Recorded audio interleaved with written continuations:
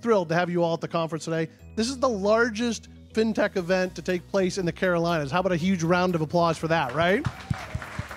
What we want to look at is that we're at the final countdown of digital banking infrastructure and transformation.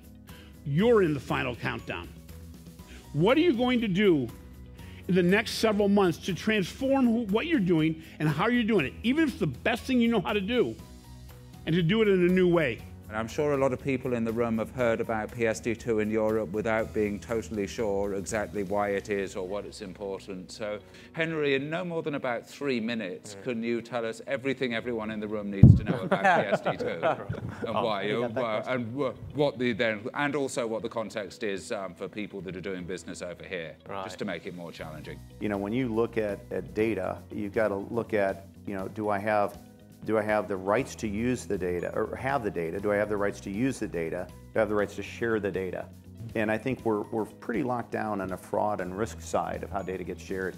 It's the data is leaking out substantially on the payment side, primarily through bank marketing groups and directly from the merchants. My view of financial inclusion success would be if everybody has access to basic savings, credit, and I think insurance. Right, so in some ways, you know, that to Kevin's point, right, I think that probably provides that green button for most people, right? There is a level of foundation in place just in case anything bad happens, right? And that insurance could be for a business, for a person, but I think those are the three things in my mind which probably makes a successful inclusion.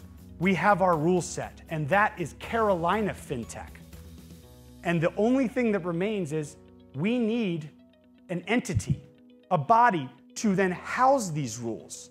It has to be input somewhere. And that is where the Carolina FinTech Hub comes into play. Who is the ideal partner, or who is the party we should be aligning with in the context of payment? Is it the platform? Is it figuring out the Google APIs to use to build out that experience? Is it, let me find the banks to work with and leverage it that way? Is it the merchants? Let me sort of build around that experience. You each target different parts of the market, so there's some variety there. But in general, what's your personal view around who's the player sort of in the lead, or the one that best benefits your sort of chance of success? The advice I give to folks when thinking about working with a big company is just understand how big companies work. They're slow. It's not gonna happen overnight. You're gonna have 10 meetings sometimes to actually get to a decision. Like, be ready for that. I've seen really entrepreneurs wilt under the bigness of working with a company like MasterCard, Capital One, Wachovia. I used to work for Wachovia here in town. So just be ready for the fact that you have really committees and risk committees and internal stakeholders that you have to convince that your solution is going to help them address a consumer need. One of the things that I've seen work really well in the past couple of years is actually for an entrepreneur to come in with just a simple ask to do a proof of concept. Like, I'm not looking to be your answer to all your questions in this space. I'd just like to do a proof of concept with you.